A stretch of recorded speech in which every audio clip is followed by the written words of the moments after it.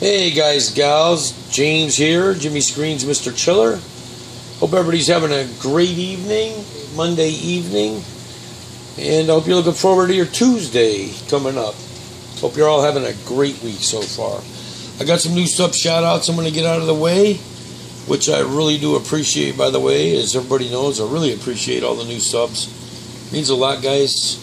Alright, without further ado, I've got Marcus Schultz, Josh Hicks, Melissa Morrison, Yukai Reef, Brad Johnson, Tyler Jolly, Jose Torres, and Adam Kennard. Thank you for all the new subscriptions. You guys are awesome. Really appreciate all the comments that I've been getting from a lot of the new subscribers. I'm grateful for the new subscriptions, comments, and that I'm able to help you guys out in any way that there is. So, I mean, that's what this is all about. It's a great hobby. So, you know, if you see something you want to ask a question about, you know, feel free to hit me up. Or something maybe that would help me out, you know, let me know. I take critique as well as give it. And that's just the way it is with this hobby. So, again, thank you very much with that. Alright, you're looking at the 50-gallon fry tank. As you can see, it's been a couple of days since it's been up. It went from this big bomb of whatever it was, the Red Sea combination / mud, whatever, to a cleared up tank, and now it's kind of like a partly planted, I guess you could say. No dirt, no substrate, nothing like that. I'm not going to go that route with this tank. I know a lot of you are probably going, do it, but I'm not going to do it. So I figured, I was like, alright, I got all these green plants inside here floating around doing whatever. I figured I may as well make it look halfway decent, and I'm sure the fish appreciate it as well. So, since I tossed them in this lake from their plant tote. But basically all I did was I had the rock inside the plant totes that they were living in, and underneath the rocks and whatnot, and decided, alright, I'll go ahead and use the rocks for paperweights, basically. We'll call them plant weights. And see what I come up with. And then everybody knows I got all that manzanita wood from out there in Arizona from Turbs. So, or Turbo. So, I decided to go ahead and use it. It's still got that red bark on it. I'm surprised it hasn't really dried up, but it is what it is. I don't know if it's going to get that white film on it or not. We'll have to just play it out and see what it does. I noticed it is tinting my water a little red, but, you know, whatever the case may be. I'll just give you a quick look at what I did here. Everything is basically just being held down with rocks, so roots and everything, some of them might be sticking out, whatever the case is. I honestly don't care. I just figured it looked kind of cool to do something different.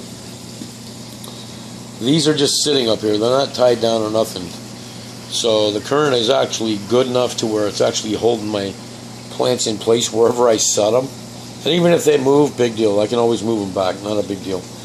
Had to put some rock up here on top of the manzanita and around it because it does want to float.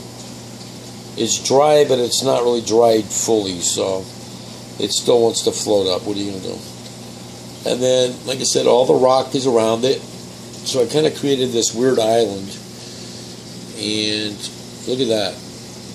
I swore I got rid of all that riccia. That stuff was all in Slim Tim's mailbox. And look. I had some little clippings I had thrown in the plant tote, the other one. And it always floated up on top, so I assumed that that's what it was just a little thing. Turns out it ended up growing and creating this big mass mat combined with my Java moss. So it created a big turf. I went to pull that stuff out of there, and the whole top of the plant tote slid. And I'm like, what the heck? And that's what it was. This thing was just like one giant carpet inside my plant tote. So I was like, alright, this is cool. Pulled it all out of there.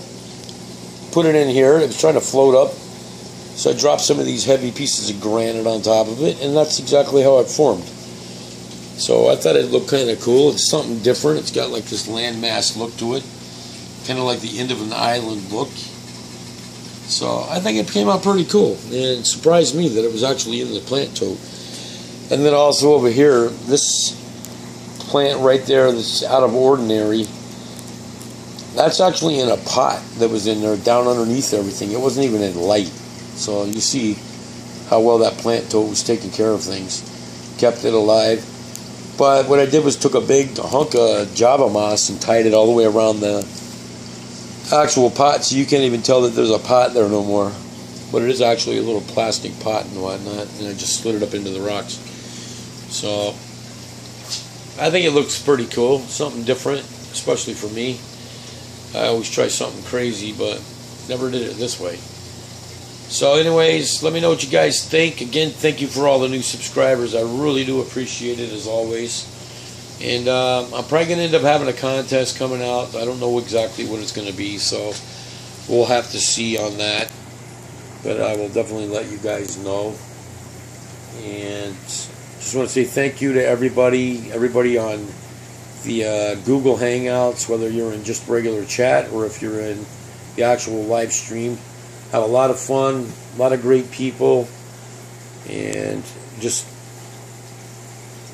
I don't know, it's just a lot of fun. So that's pretty much all I got to say about it.